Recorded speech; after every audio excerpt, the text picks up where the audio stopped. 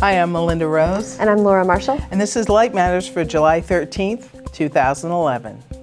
In this week's Light Matters, Metamaterials Slow Light, we take an inside tour of IPG Photonics, talk to an investment analyst about Newport's recent acquisitions, and preview Laurin Publishing's fiber market report. New optical nanostructures can slow down photons and fully control light dispersion, an achievement being touted as a major telecommunications breakthrough. Engineers at Columbia University created and observed a metamaterial with zero refractive index, showing that light disperses through the material as if the entire space is missing. The negative index medium was cascaded with a positive one so that the complete nanostructure behaved as if it had an index refraction of 0. This is the first time that simultaneous phase and zero index observations have been made on the chip scale and at the infrared wavelength. This phase control of photons is a big step forward in figuring out how to carry information on photonic chips without losing control of the phase of light. It could also enable self-focusing light beams, highly directive antennas, and possibly even cloak objects. Well, this week, IPG Photonics welcomed the Photonics Media editorial team for a tour of the company's headquarters in Oxford, Massachusetts. I wasn't able to attend, so what was the trip like, Laura? Oh, it was a really useful tour and educational, and it was a lot of fun, too.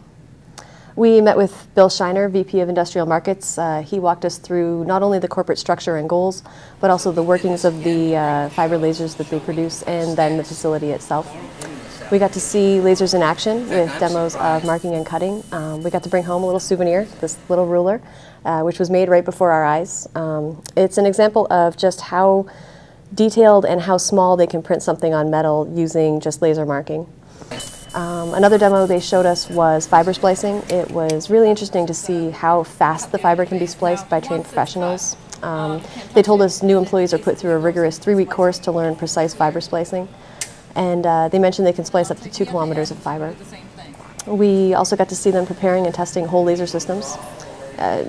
In general, it was a really good day, and we appreciate them inviting us into their facility. In other IPG news that we got today, Elliott Scientific is going to distribute their low-power fiber lasers in the UK and Ireland. Newport Corp announced it will acquire both Ophir Optronics and High Q technologies in the past few days. Speaking about the Ophir acquisition, which was announced July 8th, Mark Douglas, Vice President and Senior Equity Analyst at Longbow Research, said, quote, "We like the deal as Ophir is a well-respected brand and expands Newport's addressable markets. Importantly, it broadens Newport into industrial markets and reduces the impact of the hyper-cyclical semi-equipment business. Newport has clearly turned the corner on profitability and is well on its way towards sustainable mid-teens operating profit thanks to significant actions undertaken the past couple of years to improve its cost base.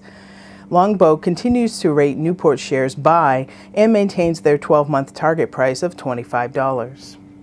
Newport's not the only one making business headlines this week. Safety, Health, and Sensor Technology Group Halma announced it acquired photonics components maker Avo Photonics for an initial payment of $9 million in cash. Avo joins Halma's photonics businesses FiberGuide Industries, LabSphere, Ocean Optics, and Ocean Thin Films in the health and analysis sector.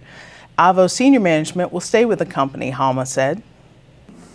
The fiber optics components market has been expanding aggressively, and Laurin Publishing has just released a 7-year forecast for the market written by David Chafee, a 30-year veteran of the optical components industry. The new 162-page report identifies numerous growth sectors where business and technology will intersect between now and 2017. Solid growth is projected over the life of this report, driven by global expansion of wireless-generated and internet traffic. Only fiber optics will be able to handle the expanding loads on our global networks, and only this report will spell out the key areas where vendors should focus. The market for fiber optic components, a 7-year forecast, is available in print or digital formats. For more information, visit photonics.com. Next week on Light Matters, we'll have an exclusive chat with Chafee on where the market is headed. Well, that's it for this edition of Light Matters. For more on any of these stories, visit photonics.com. We hope you'll share Light Matters, and you'll find the icons to do so at the bottom of this player. We'd like to hear from you. Please send your comments or questions to lightmatters@photonics.com. You can also follow Photonics Media on Facebook and Twitter. Thanks for watching, and remember, if it's light, it matters.